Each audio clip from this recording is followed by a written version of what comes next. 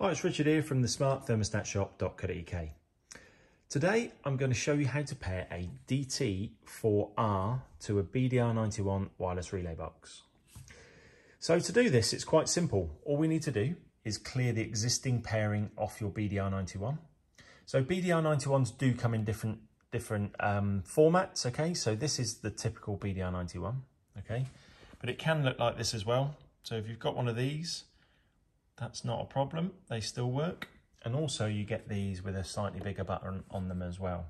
Okay, if you have got the rectangular one, that's not a BDR91, and this procedure will not work. And this thermostat will not work with that receiver either, okay?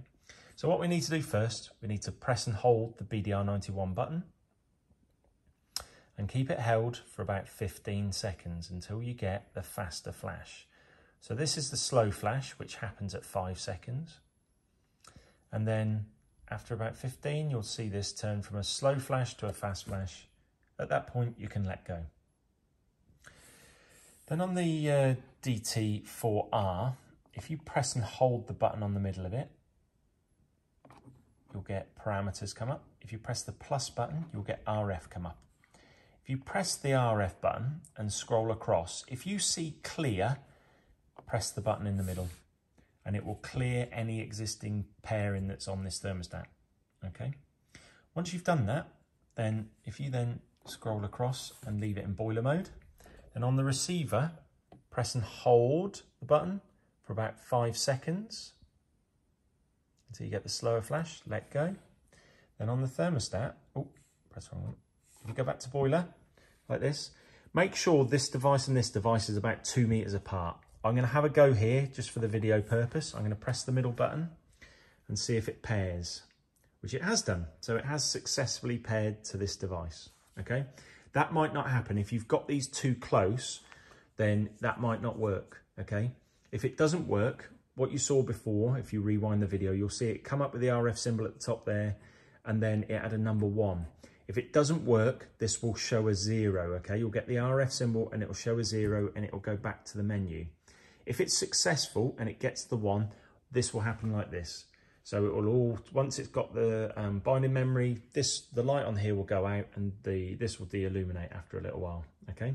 So to test it, if I just press the middle button once and then turn this thermostat all the way up to like 25 degrees, okay, somewhere like that, then let go of it, okay?